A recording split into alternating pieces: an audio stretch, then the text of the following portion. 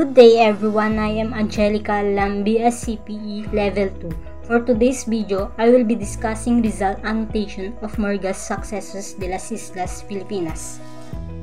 The original title of this book is Sucesos de las Islas Filipinas por el Dr. Antonio de Morga, obra publicada en México en el año de 1609, nuevamente sacada a luz y anotada por José Rizal y precedida de un prólogo del profesor Fernando Blumentritt. In English, Events in the Philippine Island by Dr. Antonio de Morga, a work published in Mexico in the year 1609, reprinted and annotated by José Rizal, preceded by the introduction by Professor Ferdinand Blumentritt. First, let's have some definition of the key term related to my discussion. Annotation is a note of explanation or comment added to a text or diagram. Sucesos is an events, happenings, or occurrences. Las Islas Filipinas is the Philippine island. So, who is Antonio de Morga? Antonio de Morga is the author of Sucesos de las Islas Filipinas.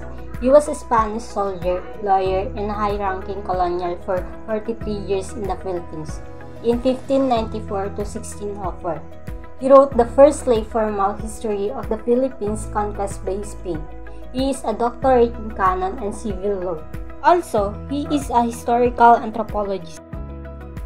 So what is Sucesos de las Islas Filipinas? Sucesos de las Islas Filipinas is one of the important works of the Philippines about the colonization of Spain, published by Antonio de Morga in 1609. It explained the political, social, and economical aspect of a colonizer and the colonized country, which is our country, the Philippines. The book is based on the experience and observation of Antonio de Morga. It annotated by José Rizal with a prologue by Dr. Ferdinand Blumentritt, which is Dr. Ferdinand Blumentritt is the best friend of José Rizal.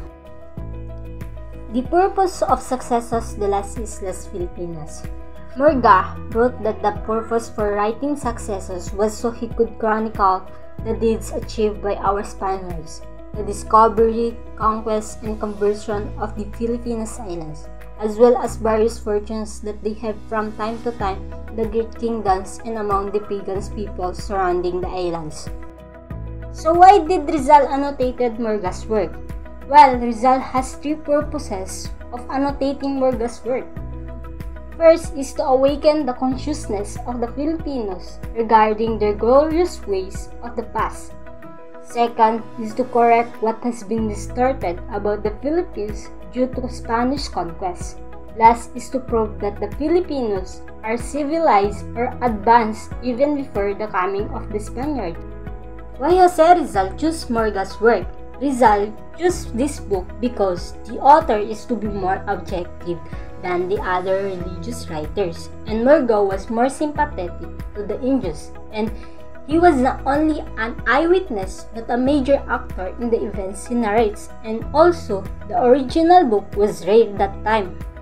Now let's talk about the state of the Philippines during the pre-colonial period by comparing the point of views of Morga and Rizal. Both of them had different perspectives concerning geography, culture and society, faith and economy during the pre-colonial period. Rizal agreed to some of Morga's opinion and did not agree to some.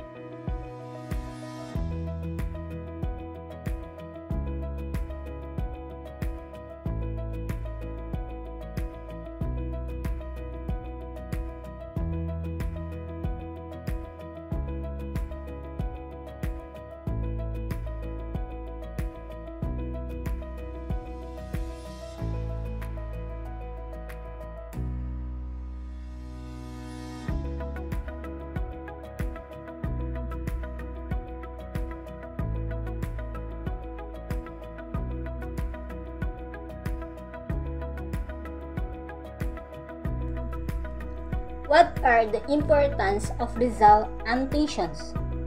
First is to reduce those Filipinos who denied their native tongue into rotten fish. To prove Filipinos had a culture of their own prior to colonizations, that the Filipino were not inferior to the white man. To shatter the myth of the so-called indolence of the Filipinos. Last is to embrace the generic term Indio, or in today's case, Filipino, with all its negative connotation and turn it into one of dignity and nobility.